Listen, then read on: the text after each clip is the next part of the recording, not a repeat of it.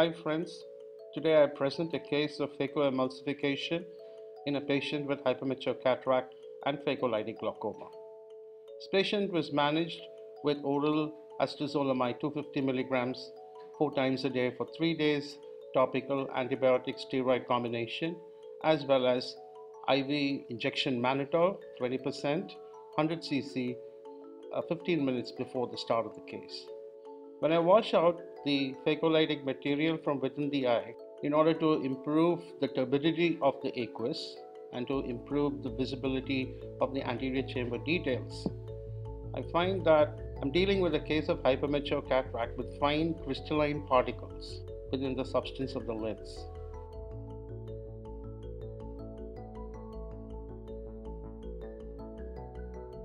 Trypan blue stain is performed.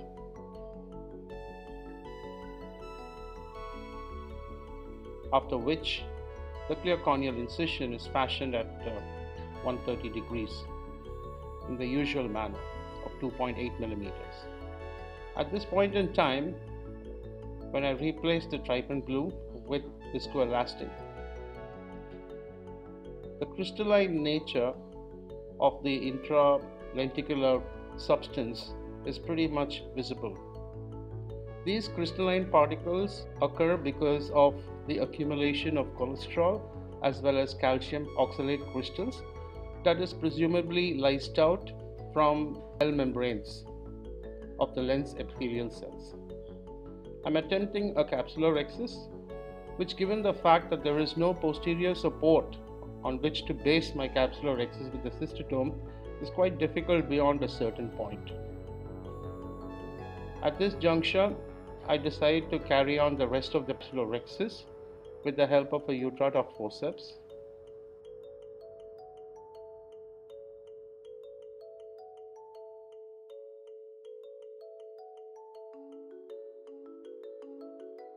I grasp the leading tearing edge with the utrata forceps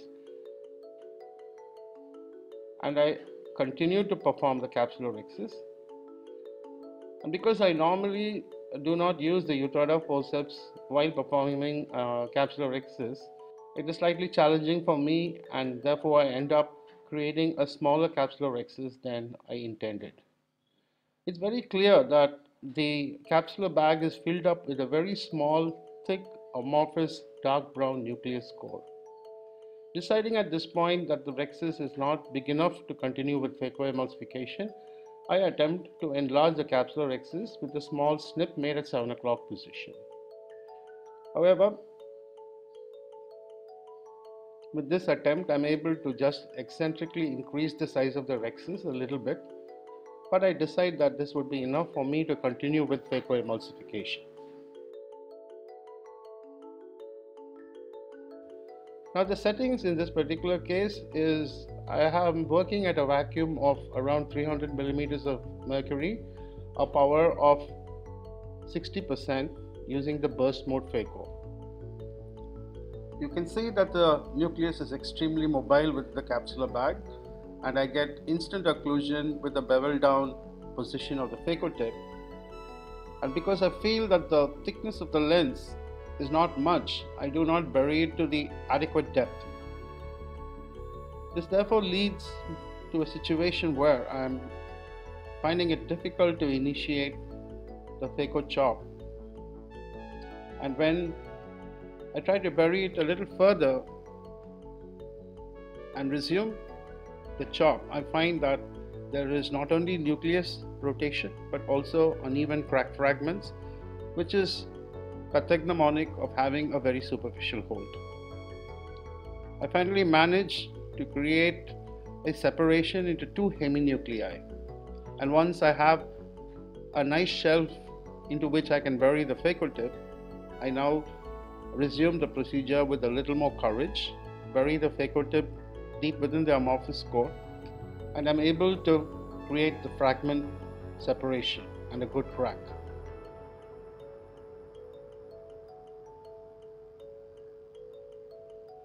Using the same parameters, that is staying within the burst mode phaco, I'm able to eat up this nucleus fragment with relative ease. The important points to note is that there is no buffer of epinucleus that will protect the posterior capsule, and therefore you have to be very careful while removing these nuclear fragments.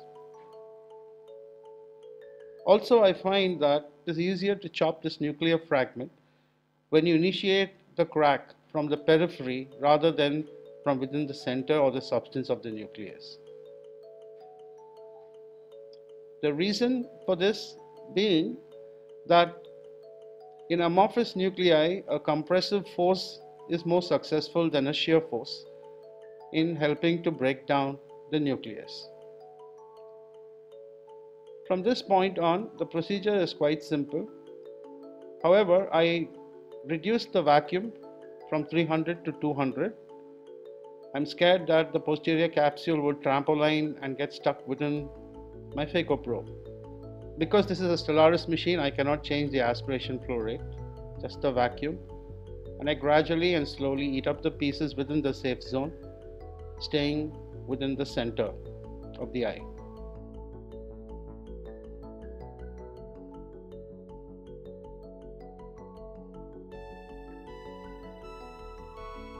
Now once this phacoemulsification is completed, there's almost no cortex at all.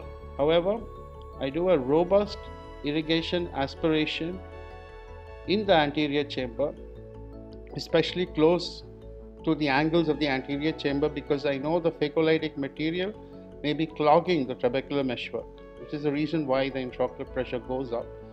So I do a thorough washout of the anterior chamber and close to the angles of the anterior chamber. In this particular patient, in one of the centers that I work, the patient was eligible, or the patient opted for a rigid intraocular lens, and therefore I chose to implant the 5.25 phaco profile rigid intraocular lens with a PMMA haptic within the capsular bag, and I enlarged the incision with a 5.25 mm keratome.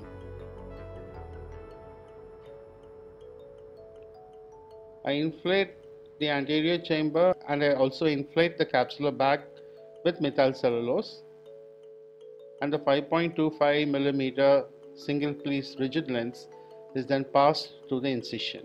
Because the diameter of this lens is about 5.5 millimeters, it is a snug fit, but once I get it into the anterior chamber, I lift the trailing haptic slightly to position the leading haptic within the capsular bag. Once this is done, using a Kuglins hook and engaging it at the haptic optic junction, I'm able to push it in a slightly posterior and inferior direction to get the IOL into the capsular bag. I finally wash out the viscoelastic from within the anterior chamber using a Simcoe cannula. Now, even though the incision is 5.25 millimeters in size, because of the smooth construction of the incision and because of the fact that IOL insertion did not stretch the lips of the clear corneal incision, you can get by with gentle stromal hydration without having to suture this incision. I found that in many of these cases, because the wound is not distorted by the insertion of the IOL, it's very simple and very easy to close these incisions with gentle stromal hydration. And I also found that the net astigmatism, contrary to what I believed I would end up with, stayed within 0.75 to 1.25 diopters. I thank you for watching.